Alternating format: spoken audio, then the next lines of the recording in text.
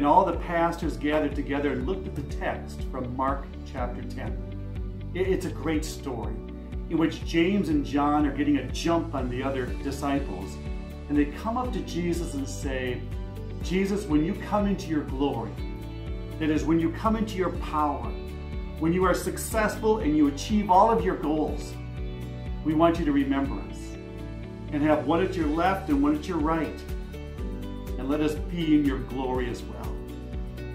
Well, they did what any one of us would do. They're looking out for number one, trying to get that promotion, trying to edge out the competition, trying to get ahead. And here's where Jesus says, this is the different way of the gospel. He has these words, but it shall not be like this among you. Whoever wants to be great must be your servant. Whoever wants to be first must be last. For the Son of Man came not to be served, but to serve and give his life. And so we were thinking at all three campuses, what does our community look like? That is, do we as Christians look and taste and smell different from the rest of the world? What's that answer? Let me ask you a different way.